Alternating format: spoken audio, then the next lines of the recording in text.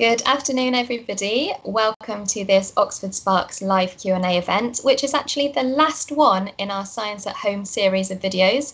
So thank you so much if you've joined us for some of those. And if you're new here, then welcome. I hope you enjoyed today's event. And if you go to our YouTube channel, which is Oxford Sparks, you can catch up on all of the other videos that have been in the series. So you don't need to worry, you won't have missed out. Also, you could subscribe to our YouTube channel if you fancy it and keep up to date with everything going on at Oxford Sparks.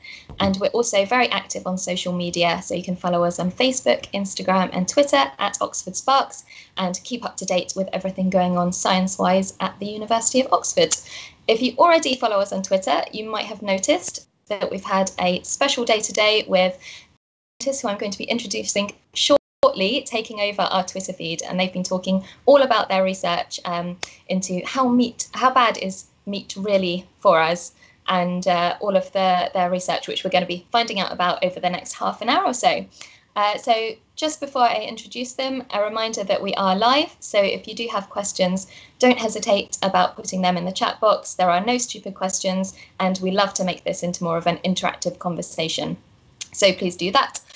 So without further ado, I'm delighted to be joined by Dr. Anika Knüppel and Dr. Keren Papier, who are from the Cancer Epidemiology Unit here in Oxford within the Nuffield Department of Population Health, which is within the Medical Sciences Division. So good afternoon, both of you. Hello. Hi, it's brilliant for you to join us, especially on this very hot afternoon, certainly in this part of the UK. So yes, we will keep you for the next half an hour or so before we all enjoy a nice cold drink. So it would be great if we can just hear a little bit about what you both do, the specifics of your research. So I don't know, Anika, do you want to go first and just tell us in a couple of minutes what you're working on? Yeah, so my name is Anika Knüppel. I'm an epidemiologist, which is probably a term you've heard a lot now during COVID. So we look into disease and health in the population. I have a background in nutritional sciences, so I studied nutritional sciences in Germany, then did a PhD in public health and epidemiology at UCL, and been working at Oxford now since 2018. And I work on the broad topic of animal-sourced foods, which is basically meat, dairy, and other animal-sourced foods, and health. And me and Keren, we're both part of the LEAP project, which is short for Livestock, Environment and People. And the whole project is not just our work, but also looking into the environmental implications of meat and animal source foods, but also looking into how people could change their diets and the kind of social political implications of thinking about diet sustainability and health. Brilliant, thank you. And Keren? I'm Keren Papier. I'm a nutritional epidemiologist with Anika, also with the LEAP project. As a nutritional epidemiologist, I'm interested, of course, in how the food we eat and also our lifestyles affect our disease and our health. All over the world, we have different disease rates and we also have different behaviors. So it's really interesting to see how these different behaviors can affect our disease risk. My background is in public health nutrition, global health, and epidemiology. So before coming to the University of Oxford, I was working in Thailand and in the Philippines and Australia, and really looking at how their different diets and the changes in behaviors and lifestyle affected different disease risks. Here in Oxford, as part of the LEAP project, I'm looking particularly at meat and how either eating meat or not eating meat and the lifestyle factors that go with it affect the disease risks. So Anika focuses more on cancer, so how meat relates to different cancer risks, and I look more at non-cancerous chronic diseases. So things like diabetes and heart disease, digestive diseases. And we do that together and try to answer questions in people living in the UK. Brilliant. That's really, really interesting to hear what you're both up to. And I'm very pleased that we've already had a question in, so that's fantastic. Just before I get to that one, I think a good place to start would be, how bad is meat for you? You put a poll on Twitter earlier asking this question and what people thought, and you didn't just offer yes and no, you also said it's complicated. I think this might not be completely straightforward, but yeah, maybe that's a good place to start, and then we will get on to osteoporous, I'm sorry if I pronounced that wrong, question in a moment. Yeah, I think I'll take that question. So we do have kind of some idea what meat could be associated with. So one of the most well-known things is colorectal cancer, and that's I think Keren would agree that's the one thing we're quite confident saying that that's probably true. But with a lot of the question around meat and health, we have a general problems that with the diet that we look at. First of all, we need to ask people about their diet, and that has loads of kind of difficulties. People might not say what they eat, and it's actually really hard. If I ask you, how often do you eat strawberries in a year? You might know in March and April because you eat them a lot then, but how much would it be across the year? So we have the issue that it's really hard to collect. But then also with question around meat, we compare people between like high and low meat intake, for example. But sometimes in many of these studies, we don't actually have that many people who, for example, completely abstain of meat. So we don't really have that comparison group. So when we want to look into the comparisons between the two, we're very limited because we only have a limited number of people that we can ask. So all these kind of smaller issues around data collection affect the kind of ability of us to say, oh, this is bad for you. In science, usually we would say the best way of finding out if something is really bad for you, and there's kind of a causal association, we would say, is by doing a trial where we either give one person, for example, in drug trials, we'd give one person the drug and the other person gets a tablet that looks the same but doesn't have anything in it. So with meat, we can't really do that. You know what you're eating. So if I would give you some, you'd know you'd be eating meat. But also if I tell you to not eat, you might be like, yeah, I'll do that. But you might just do it for a week. You might not want to keep on doing it for many, many years to find out whether your cancer risk changed. So we have like lots of limitations which make it so difficult for us to actually see how one thing relates to the other. So we have to rely on finding a lot of, if we find these observational associations over and over again, and they're corroborated by other areas of research, like animal research and research looking into kind of mechanisms, and then we're more confident with the associations we've found. So to summarize kind of the current, what we currently know, it's associated with colorectal cancer. We're fairly confident with that one. There might be some associations with cardiovascular disease and diabetes, but more research is needed. And some of that research Keren and I are doing basically right now. Yeah. Keren, did you want to add anything about the health risks, which aren't cancer, to do with diabetes and things like that? Yeah, so as Anika was saying, we're currently conducting a review. So we're trying to take all the information that's available out there for ischemic heart disease, which is one of the outcomes we think has a little bit more evidence compared to some of the other outcomes. And we're pulling it together and really trying to see, what does the story tell us? So what happens when you look at different countries, different size populations, men, women, younger populations, older populations? So we're just working on that review right now. We have some ideas as to the plausibility of why maybe there could be elevated risks. So we know that meat does have some saturated fat. So it's plausible that the saturated fat could increase the risk of heart disease. Likewise, maybe the salts added in the processed meat, that could increase our blood pressure and heart disease as well. And there are, of course, many other mechanisms relating to what we know about colorectal cancer, and how these also relate to other diseases. This is an important factor because sometimes we might find something and it could be a chance finding. It could be something that isn't meaningful. And as Anika was saying, we need to rely on evidence coming from genetic studies, trial studies, animal studies, the types of studies we do. So the more we can really pull these things together, the better idea we have about meat and our health. Absolutely. Brilliant answer. And it feeds quite nicely into what I was going to ask next, which is, in the media, we see lots of conflicting messages, don't we? Scary headlines about whether meat is really bad for us. And the question that actually came in was, what's your take on everything causes cancer now? These very sensationalist things that we hear.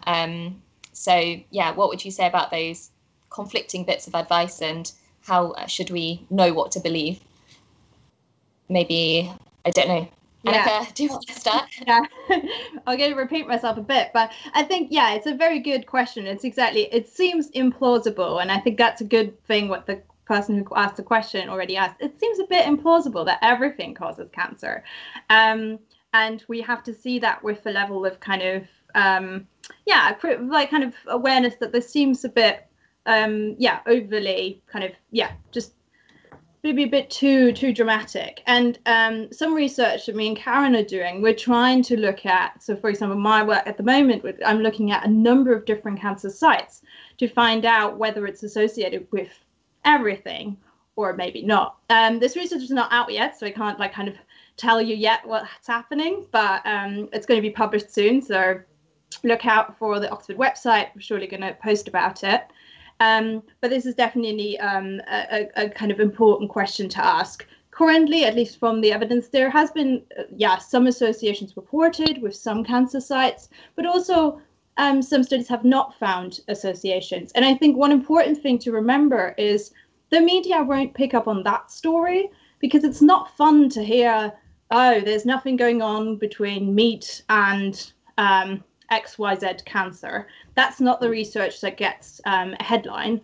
And I think we know that many newspapers actually really like those, like the headlines about something causing cancer. We've been told that in media training, even like, oh yeah, this is actually a topic. People love that, which is horrible to think of. But yeah, it's something that I think is being pushed. And always remember, you don't hear all the stories. Me and Keren, as researchers, we hear those stories. We can look into the research, and we have colleagues that we know that don't find associations, but that's not the ones that will make it into the news. And then there is one big issue around why we see those associations and with some type of kind of potentially unhealthy pattern of eating, because people who eat a lot of meat tend to also eat little whole grain and eat maybe a little less fruit and vegetables than people who eat a bit less meat. So we have all these other factors that play into it. And often what is the case is it's not only the meat, it could be other factors, both other diet as well as other factors, generally being more health aware, maybe also doing a bit more physical activity, being a bit more affluent. All these factors might have actually played underneath this, which looked like an association between one thing, but is actually association with something else. Yeah, it's really important to remember that. And I think anybody who's done science up to a certain point, there's that phrase, isn't there? Correlation is not causation, and you have to really look underneath to see exactly what's going on. So really interesting points, and thank you again for your question. Keren, did you want to add anything, or if not, we can move on?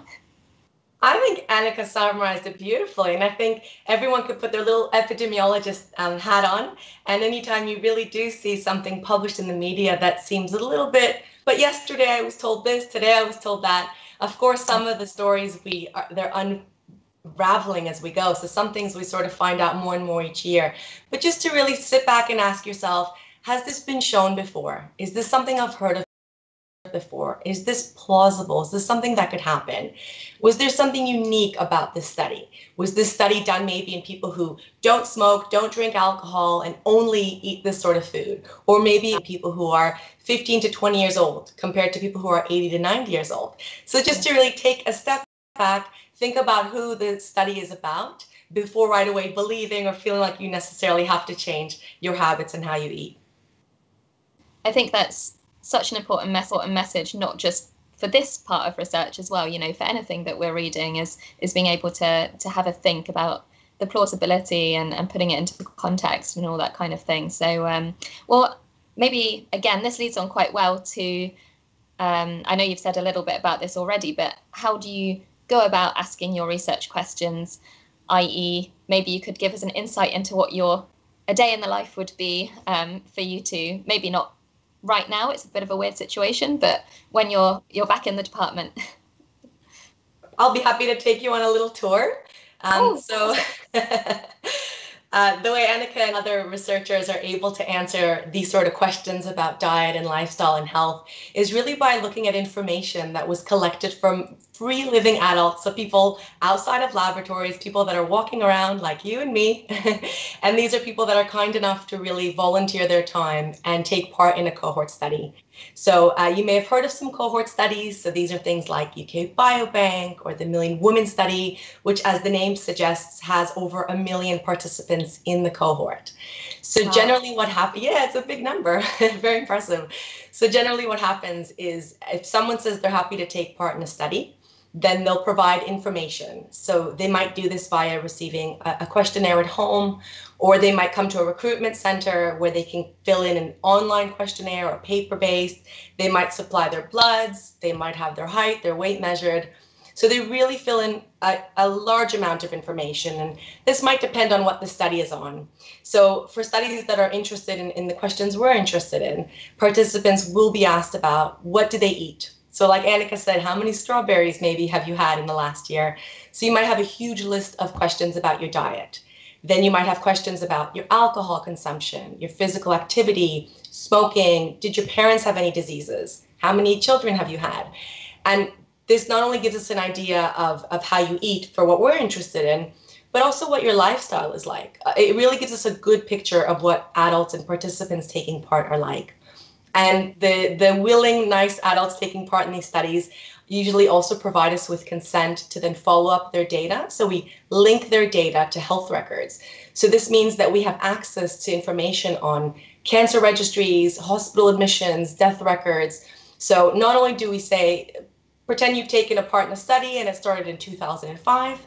So in 2005, you came in, you filled in a survey, you had your bloods taken, you had your weight, your height measured, and then we may not see you again.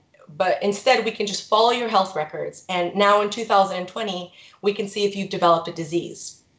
So what that allows us to do is with these huge numbers of people to see who developed a disease over, say, these 15 years of follow-up. So when you took part in the study, you didn't know that you were going to develop the disease. And we hope that you don't, of course. But we can then see who developed the disease and who didn't. And the disease is the disease of interest. So Anika might look at a certain cancer. I might look at a certain cardiometabolic disease. And then we can compare how were the people different. So say we had 15,000 people develop a heart disease. What did these people do differently 15 years ago to the people who didn't develop a heart disease? Did they eat in a certain way? Did they have too much meat, not enough meat? Were they smoking a lot? Did they take a certain medication? And this then allows us to make inferences around population health and risk factors at a population level. So this doesn't mean that we're saying if your grandmother smokes 100 cigarettes every day for 100 years, she's going to get a risk of, say stroke from smoking 101 cigarettes. But it's saying that we can look at patterns of disease in a population and risk factors that really affect a large number of people in a certain area. And then you can run this study with a different cohort collected in a different country, where maybe, say if it's a dietary factor, maybe dairy or meat consumption is really low, and we might see different disease rates. So this really helps us to infer information. So we're completely dependent on these lovely cohort studies with people volunteering their time to find research. Amazing. Like, how incredible to be able to use such long-term data and to see those patterns. That's, super interesting. You gave such an excellent answer. I don't know if there's anything to add, Anika, but would it be brilliant? Yeah. Fantastic. We've had another question in, which isn't directly related to what we were just chatting about, but we love questions. So do you happen to know how meat consumption in the UK varies over the year? Do we always eat loads around Christmas or in the summer on our barbecue? This might not be something that you know about, but it's an interesting question. Yeah, I don't think, Karen, I don't think we have any current, like we kind of know how much people eat in general in the UK, but with men being a bit over the recommendation and women just about at it or a bit below. But yeah, I mean, I think that what you just said about we can think of different kind of things that could make us eat more meat. That's probably the closest to what we can kind of extrapolate. But I don't think there's, I wouldn't know of any data that that I'm aware of that was looking so closely. You'd basically have to record every month to find out if there's a yearly difference. Keren, do you have an idea? No, I'm with you, but I think it hits on an interesting point that people's diets do change. And for instance, in Anika and my work, we sometimes take measurements of diet over a period of time. So someone might be asked about their diet yesterday. And if yesterday you went to a barbecue, you may have had a lot more of meat or corn or anything else you might eat at a barbecue than you had on a Thursday. So sometimes we want to take into account these various days and seasons as well, because like you're saying with holidays, you might not eat cherries this month, but you might eat cherries another month. So we're really interested in diet over a long period of time, because it might take a long period of time for anything to develop, or for your BMI to go up, or your blood pressure to change. So, I mean, without knowing directly, it's probably likely that there's differences, which is why we try to look at usual intake by asking about the past year, or by taking repeated measures to really try to, if there are any differences, try to take account of them. I think, just as an aside, it's going to be really interesting to see what's happened over the last few months with lockdown and things, because, you know, we're hearing on the news about people doing less exercise and probably their diets have changed, binge eating on the sofa. So I know that's not your particular area, but probably some interesting studies to come out of this. Obviously, sad situation, but yeah, be interesting to see. So in your professional opinion, we were just chatting a bit about how much meat we eat. Do you have a particular recommendation of how much meat we should be eating? Maybe Keren? Yeah. Well, meat does for some good things. So meat is a rich source of protein and what's called complete protein, which means that it can be eaten on its own and provide all the nutrients from the protein that you need. It also has B12, it has iron, it has offer good things. But we do know from the evidence and what Anika's just said about bowel cancer that eating too much red and processed meat could increase your risk of having this cancer. And the review we're working on looking at ischemic heart disease, there could also be additional risk of heart disease with too much red and processed meat.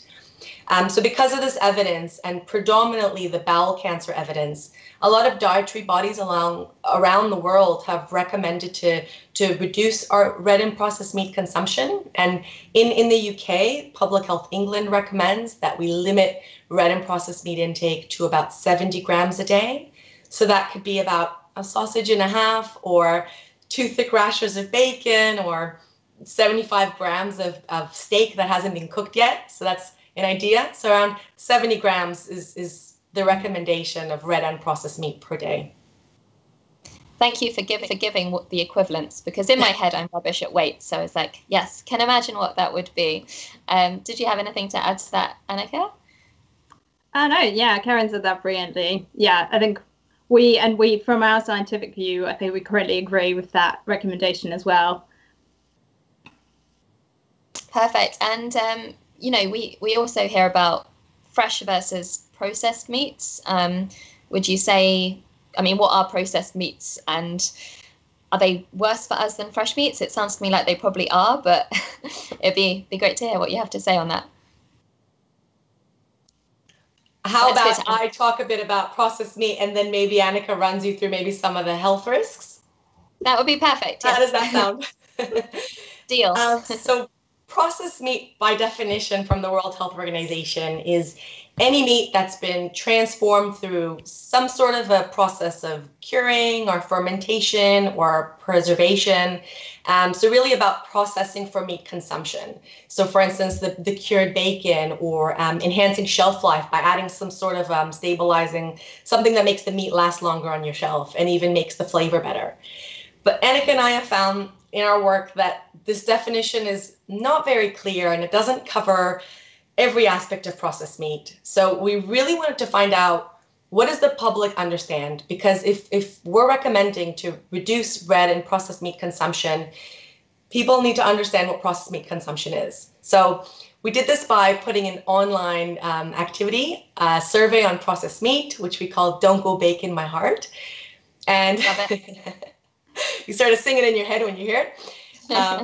Where we asked the public what they thought processed meat was. We gave them examples and asked them to choose, do you think this is processed? Do you think this is unprocessed? And we really found that there is some misunderstanding in the public around processed meat. So for instance, something like a hamburger, we found that context really matters. So whether a hamburger is made at home or whether it's bought from a fast food chain affects whether people think it's processed meat or not. Some other foods were cultural specific. So some foods we might recognize in the UK, but maybe not in other countries. So understanding around whether it's processed or not could also be affected by that. So Anika and I are now collating these results and trying to make some sort of a summary, a coherent summary of this, to put something out to help the public understand so that they want to reduce their processed meat consumption. They know what that means. And I'll let Anika talk about why they might want to reduce their processed meat consumption and maybe how it can affect our health. Just before we go across, you put a poll on Twitter, which was about the homemade burger. So what is the answer to that? Well, I can. Do you want to carry on? Can reveal. Well, that's exactly what Karen was talking about, it being a bit difficult. So technically it isn't processed because minced meat isn't processed. However, like processed from the definition around health and the definition given by the WHO. However, this is because it's homemade, and the WHO does kind of a kind of factory made hamburger. They do kind of classify more as processed meat. So it's kind of that's why we put that in. It's kind of a tricky one because it both has the issue around the word processed, meaning technically processed for us as a general public, but that kind of added WHO definition part. Karen, you agree with that, I hope, because it is a tricky answer to give. Yeah. Fantastic. Just in case anyone had been on Twitter earlier and was wondering, I thought we needed a big reveal. Yeah, let me just add, to the health risks. I think so the studies that we were talking about before, Karen's describing how we do these studies, and some of the kind of biological explanations for this association do support the association with processed meat a tiny bit stronger than the association with red meat. And that's why this is being classified as being cancerogenic, so causing cancer, processed meat specifically. However, we have to be a bit careful about being too strong on saying, oh, it's just that meat and not the red meat. We in our research do find, and if we look into other research, there tends to be still a positive association with many, like with colorectal cancer, with red meat as well, or at least like a borderline association. And that's partly because of this issue around how we collect our data. So we rely on people's diets. And there's actually not that many people that only eat like red meat, but don't eat also a bit of processed meat. So while we try to, as much as we can, kind of distinguish the two, we don't really have that group, like red meat only meat eaters. So it's very hard for us to do this. And then at the same time, we can't do, as I said before, the trials are very difficult to do. So you can't long-term expose people to processed meat and see what happens to them. That would be basically unethical. Yeah, I think just to add some of the kind of biological explanations, I do going to go a tiny bit into it. So what it's thought to be is like some of the additives, such as nitrates, are thought to kind of build some cancerous compounds in our body, like kind of in our bodies when we, sorry, this was a bad way to say it. Anyway, yeah, so some of the additives could be potentially cancerous. The added things that are added to processed meat, and sometimes it's also things that come from high temperature processing that are in processed meat. But yeah, there is definitely slightly stronger evidence around processed meat, but that's why most of the recommendations do include the both, because we can't 100% tease them apart yet. Yeah, absolutely. Really interesting to think about that fact that you can't just do this study where you have nice, neat groups of A, B, and C. There's this overlap that's super difficult to tease apart. We have had another question in, and as always, the half hour has just flown by, so we'll have to wrap up soon. But this question from Michaela: I've noticed a lot more meat replacement products in the store, plus news stories about the benefits of vegan diets. Are there any indicators that this is having an effect? Do you know if more people going veggie or vegan lately? You certainly see a lot more, don't you, on social media and everything? Who should we go to? Keren? Didn't know if someone was going to jump in, but yeah. I think maybe we'll tackle it together because I feel like there's a lot of components. Anika, whatever I miss, please jump in. Absolutely, yeah. Okay, so it's a great question and it has a lot of great components. So I'll start with the research that we know. So in terms of what we know about the health of vegetarians, there is some evidence that vegetarians do have low risk of some diseases. So diverticular disease, perhaps diabetes, ischemic heart disease, in terms of the way they eat. So in the research that Anika and I do in the UK, we work with this really large cohort called the EPIC Oxford study. So they're from around the UK. It's over 60,000 adults. About half of them don't eat meat at all. And the half that do don't eat very much either. And what we find is that rather than, imagine you have your plate of food, rather than how we picture it, taking a steak out and putting in some sort of a vegetarian source, vegetarians and vegans and even pescatarians, so that means people that don't eat meat but eat fish, their whole diet is different. So the whole day is different. So they have more whole grains on average, more fruits, more vegetables. So the entire day, every plate of every meal tends to look a little bit different. And what we tend to see is that vegetarians, which includes vegans, will have lower blood pressure and cholesterol. And they tend to have a lower body mass index as well. So obesity tends to be a little bit lower in the vegetarians and vegans. And these are things which commonly relate to health, right? So things like high blood pressure, cholesterol, and BMI tend to increase health risks. So it makes sense that if these are lower, that health risks might be lower as well. But as Anika was saying, so this is what we know about the general sort of intakes of their nutrients.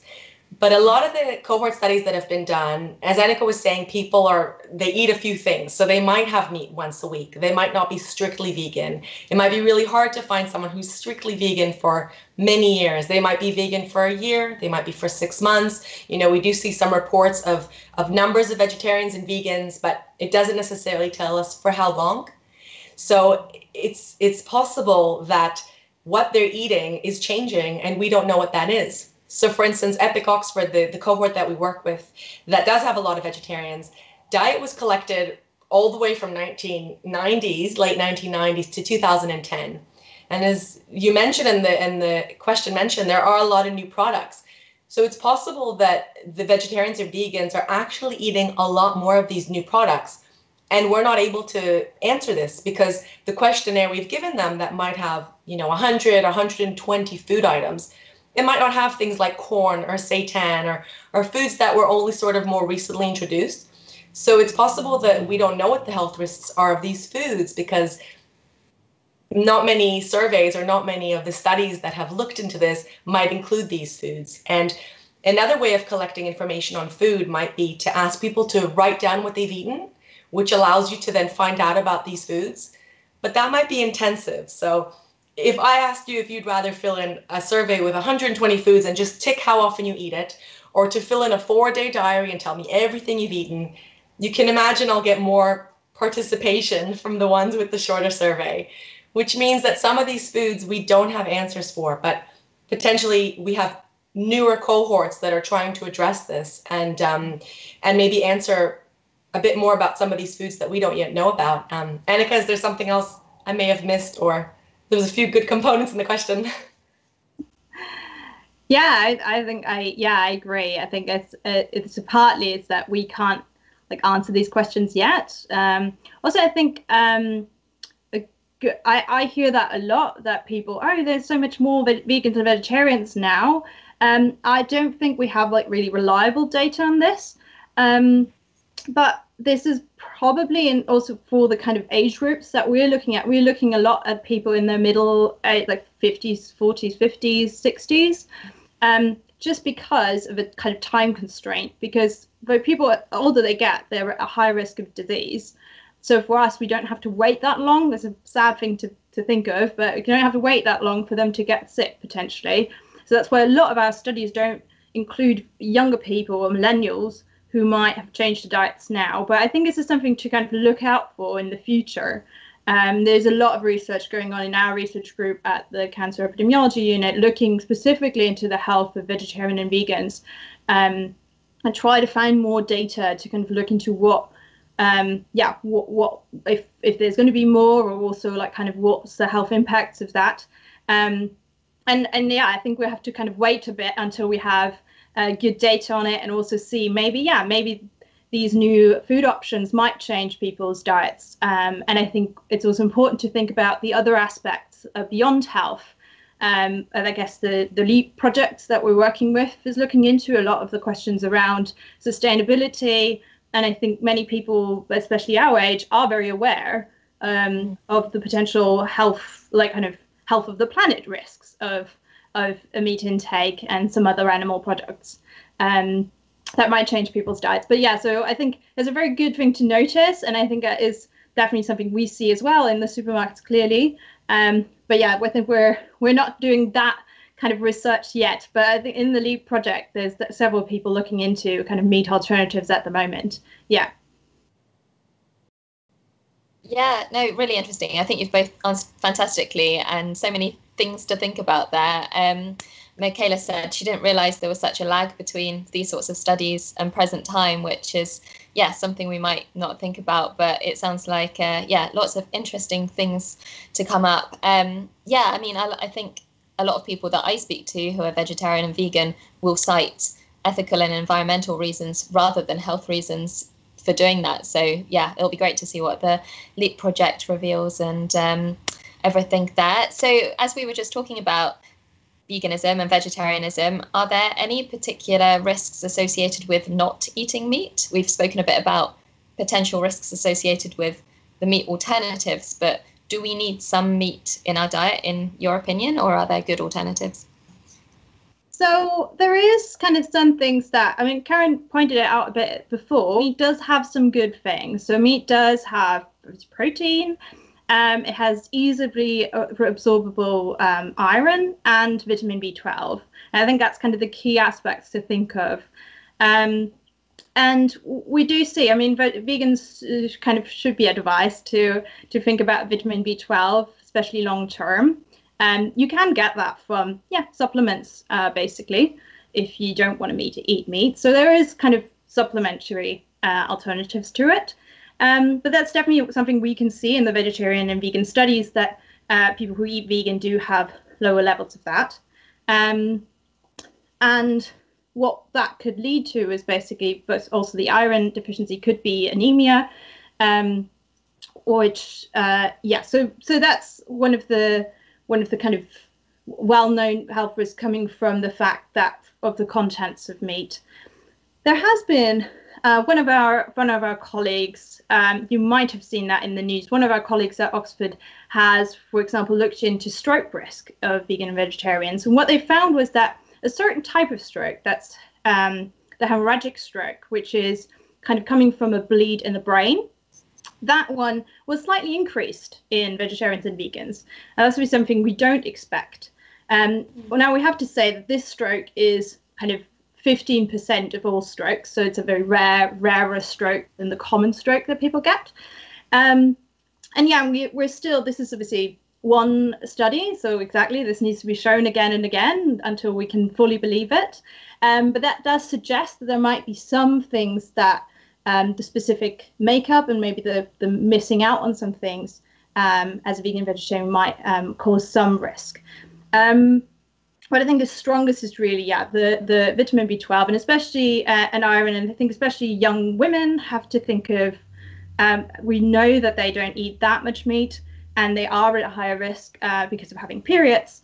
So people with periods should basically look into that, and kind of, if they do choose to do a vegetarian or vegan diet, to make sure they eat enough of other foods that can include it, but also consider supplements around it. I don't know if Keren wants to add something, if I missed anything.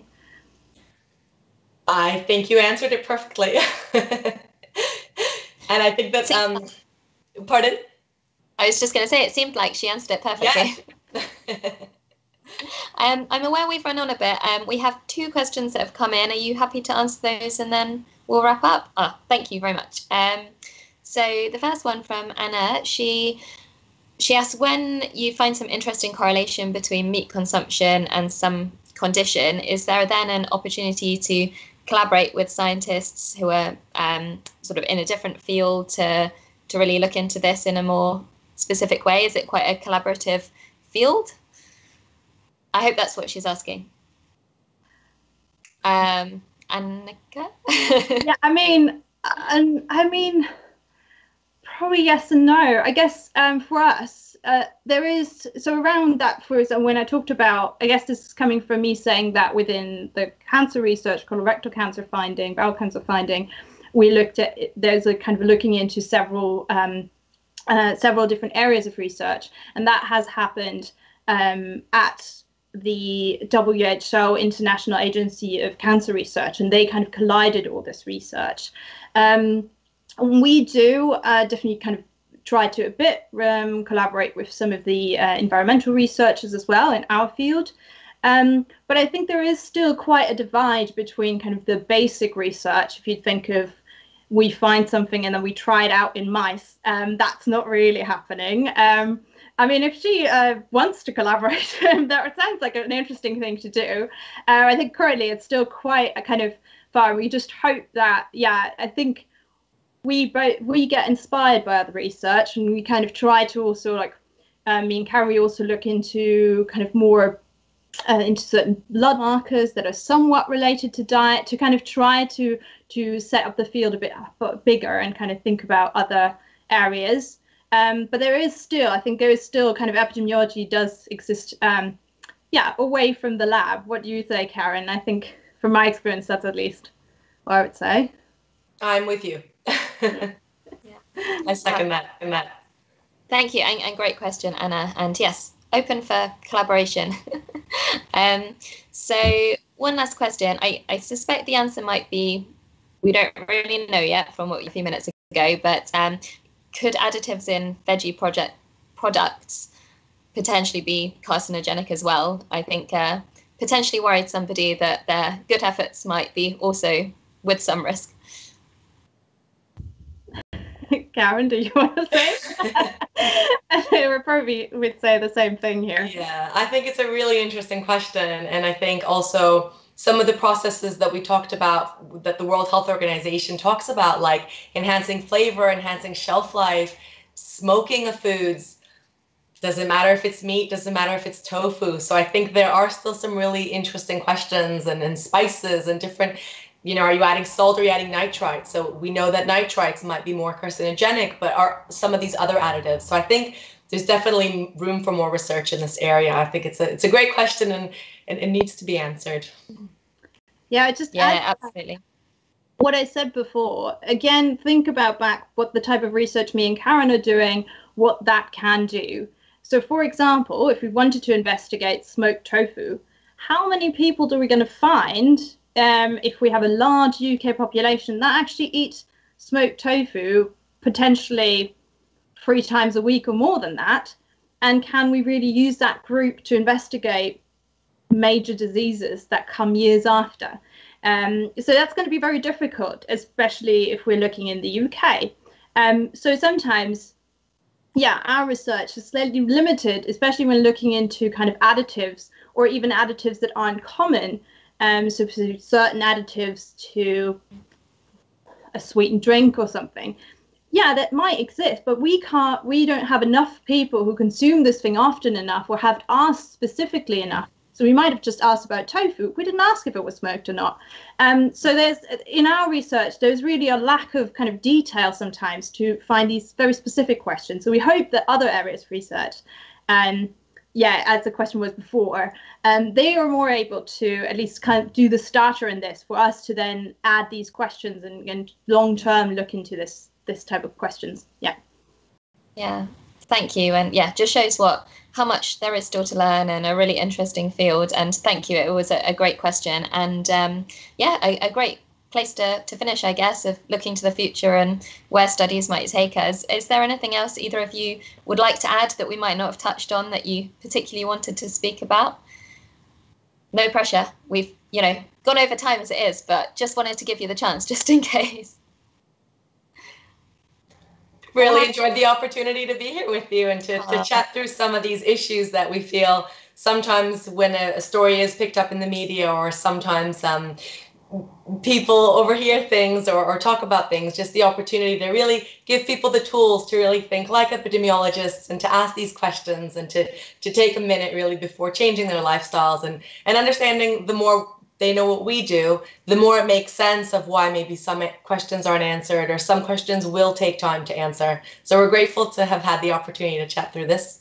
Oh, you're very welcome. And I wasn't fishing for a thank you, but that's really lovely to hear. So thanks. And Osho Paris says, great answers. Thank you. You're really helpful to understand our limited research possibilities and how much work it takes to do this kind of thing. And we've had other nice comments along the way. So brilliant. Well, thank you so much for your time. This has been brilliant. It's also been the finale of our Science at Home series. So again, thank you so much for watching. If you've joined us just for today or for other ones, we've really throughout lockdown just tried to give you a bit of an insight into the world of science, the scientists carrying out the research, and to show the scientific process as well as the specific research topics. So we hope you've enjoyed it. And if you've missed out on any, then they're all available to watch on our YouTube channel. Just search for Oxford Sparks. And also, as I said right at the beginning, you can follow us on Facebook, Instagram and Twitter. Again, just look for Oxford Sparks and you'll be kept up to date with everything going on. We've just had a brand new animation out all about how statistical epidemiologists go about modelling outbreaks such as the COVID-19 pandemic. And we've had a podcast all about coronavirus as well. And of course, other topics not to do with the current situation. So do check those out. And we're currently generating lots of exciting new content. So do stay tuned for that. But yeah, in the meantime, stay safe. And thank you very much to Anika and Keren for joining us. It's been really interesting. And I think Leap is also on Twitter. So if you want to follow them and see what they're up to, then do that as well. Okay, great. Thanks for joining us and bye for now.